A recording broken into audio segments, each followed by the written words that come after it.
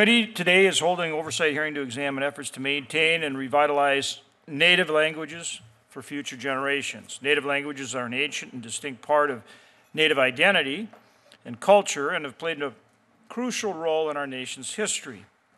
The Native code talkers of World War I and World War II helped save thousands of American and ally lives by using their language to send coded messages during several military campaigns. These codes were never broken by the enemy. Matter of fact, I saw the movie. It was a tremendous movie. It was written by a fellow I knew and grew up with, John Rice. But really a powerful movie about the code talkers. Really amazing what they did. Though these languages have been critical for Indian country and our nation, of the many distinct native languages that have historically existed in this country, over 200 have become extinct within the past 400 years. Without the initiatives created to preserve the remaining languages, more of them would become extinct over the next few decades.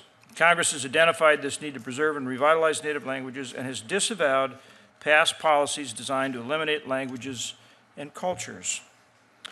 Through the passage of the Native American Languages Act and the Esther Martinez Native American Languages Preservation Act, Congress formalized the promotion of native languages.